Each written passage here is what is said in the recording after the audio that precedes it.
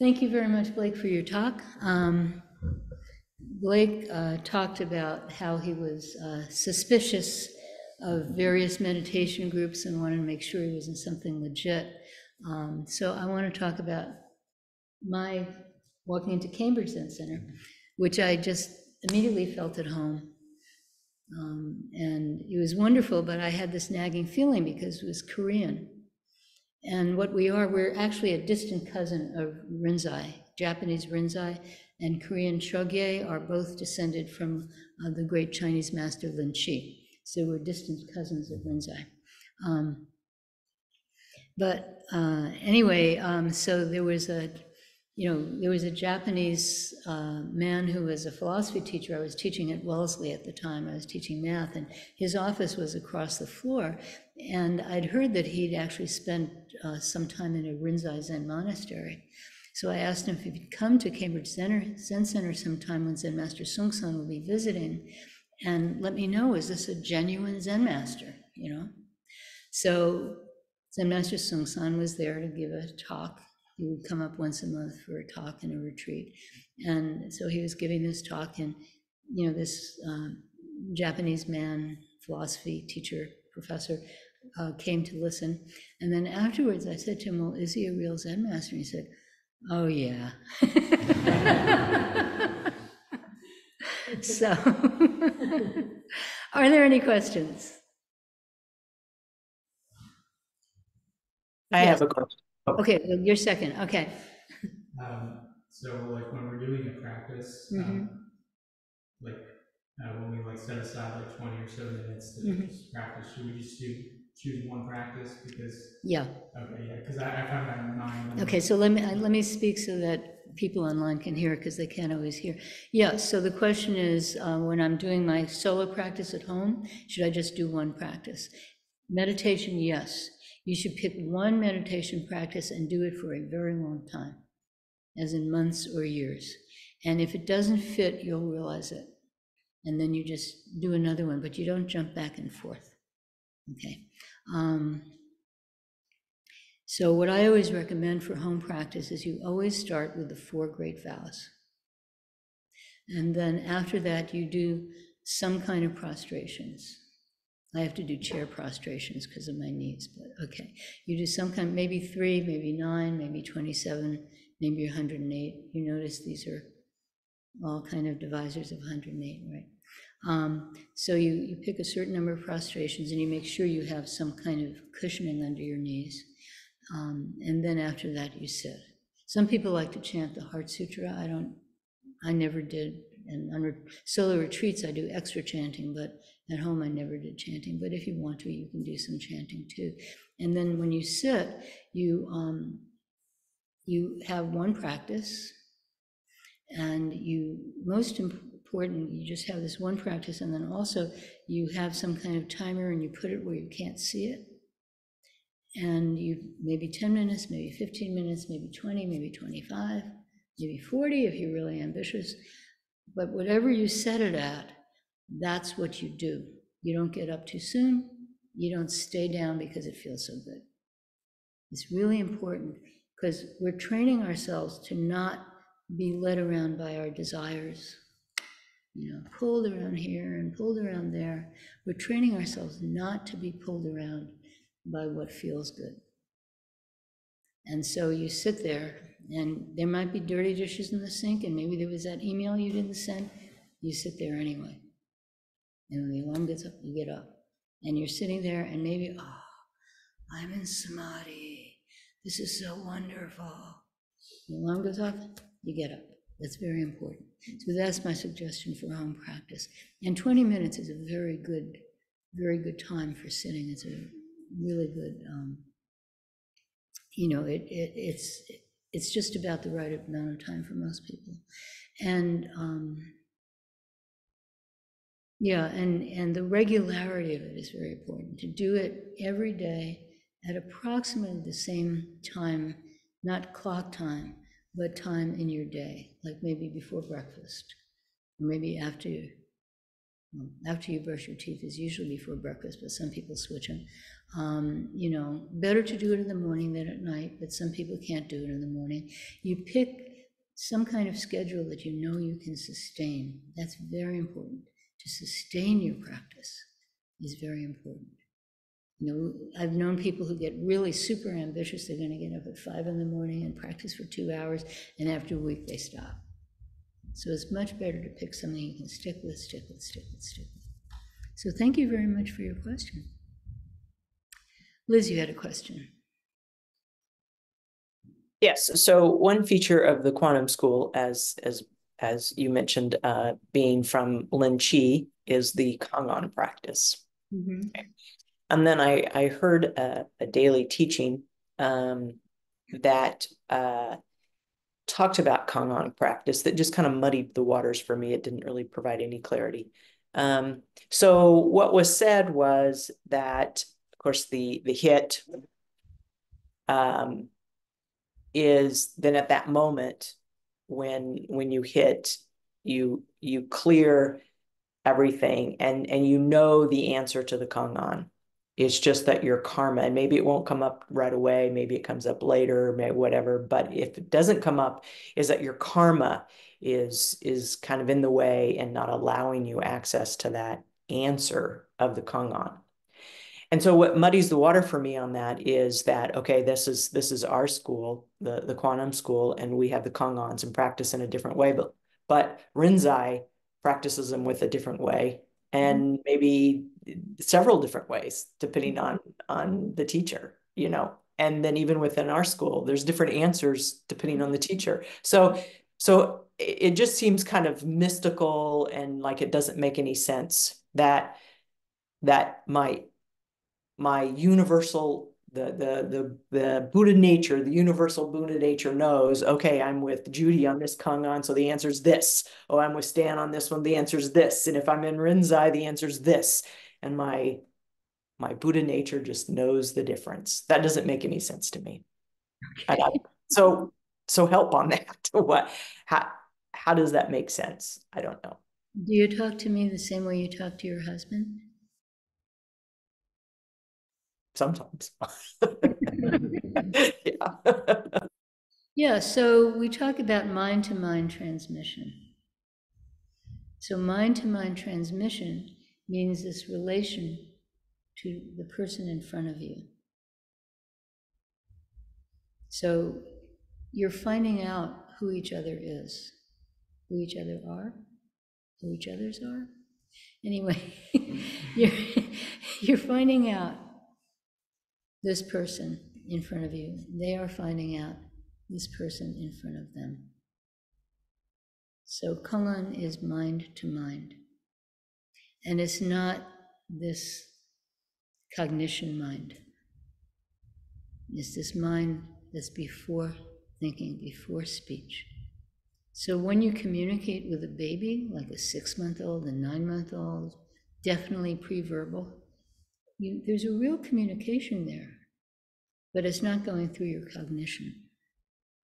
So to be able to access that mind,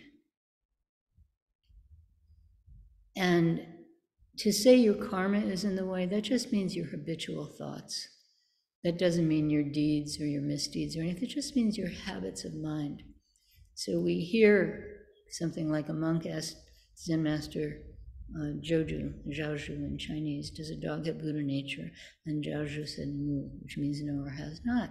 And then we're asked, does a dog have Buddha nature? And our habit is, well, you either have to say yes, or you have to say no, or you have to say maybe. But none of these will answer that kong-ans. So we have to cut through. Kong-ans are a way of cutting through the mind habits that we have that limit our possibilities, that limit our possible actions, that limit our possible perceptions. You know? Like a lot of people get really hung up on gender. Well, it has to be a boy or a girl. It has to be male or female. That's a habit of mind. And you can cut through that. And you can cut through that, and then your world becomes much larger and more open. So we have all these things. You know, back in the 50s in America, you were either white or you were black. Well, that's ridiculous. You know, there's so many people who don't fit either of those. But legally, it was written into the laws in some places. So to cut through that, to have those kind of jails that we put ourselves in, to have the doors open, the bars loosen, to be able to have a wide, expansive mind of many possibilities. And yeah, each kong-ans is pointing to something. So if you ask, does a dog get Buddha nature, you're pointing to something. And maybe another school of Zen might be pointing to something else. So that becomes clear. You know, you give an answer that you think is correct because you're pointing in a certain way, and the teacher says, no, oh, okay, they're pointing somewhere else. It's always an opportunity. Every time you get a, quote, wrong answer to a kong-an, it's always an opportunity to open to possibilities. And we have all kinds of ways to say this. But that's in large part, not completely, but in large part, that's what kong-an practice is about. It's about many, many, many things, and I could talk for hours about all the things it points to and all the things that can develop from kong-an practice. Some of them perceptual, some of them psychological, many, many ways that kong-an practice can open our lives. But that's one of them. Okay? Okay, thank you. Are there any other questions? Yes. So when I'm sitting, sometimes the shadow in my mind is excessive. So what do you do? Yes, the question is, what do you do about the chatter in your mind when you sit? Indeed. So that's one of the wonderful things about sitting, is you don't follow that chatter. You know, to give a very simple example, you know, relating to the first question, so you're sitting there, and suddenly you realize, oh my God, there's this email I have to send, and I didn't send it, and what should I say? And blah, blah, blah, blah, blah. But you don't get up to send that email. That's liberation. We talk about liberation all the time. That's an example of liberation, that you're not a prisoner of what my teacher used to call your backseat driver. He would say, you tell your backseat driver, shut up! You know, like that. So, yeah. So, and then this question, what do I do about this? You know, like we always want to do things. We always want to fix things. We always want to, you know, make everything correct, right? So, or maybe the way we want it. Maybe it's not even correct. We just want to make things the way we want it. I want to be peaceful, you know, right? But that chatter, you don't have to do anything about it. Just leave it alone and bring your mind back to your practice. You know, bring your mind back, counting your breaths, great question, mantra, whatever your practice is. Bring your mind back to your practice. Just keep bringing your mind back, bringing your mind back. Don't pay attention. And maybe it'll go away, maybe it won't go away, but you know, it's not controlling you. Yeah. And sometimes it quiets down. Oh, very good meditation. You know, when I've sat a number of long retreats, like 3, 4, 190-day, you know, 4 weeks, 3 weeks, 190-day retreat, solo. And whenever I would do that, you know, the first 5 days or so, I become more and more peaceful. More and more peaceful. You know, like, samadhi, oh, this feels so good, you know, this kind of stuff. And I knew that the retreat hadn't started yet, because it was when that went away, and when all that stuff came roaring back, that's when the actual retreat started. We only do like, at most 2-day retreats here. Maybe one of these days we'll have a 5-day retreat. We used to do that before COVID. Maybe we'll be able to start doing it again.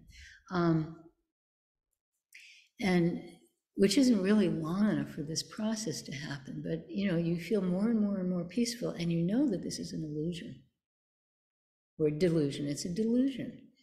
And eventually that stuff that usually keep clamped down is going to come up. That's why we don't sleep very much on retreats. You know, we start at 5:30 in the morning and we end at, it used to be 9:30, but now we end at 8:30 because some people commute.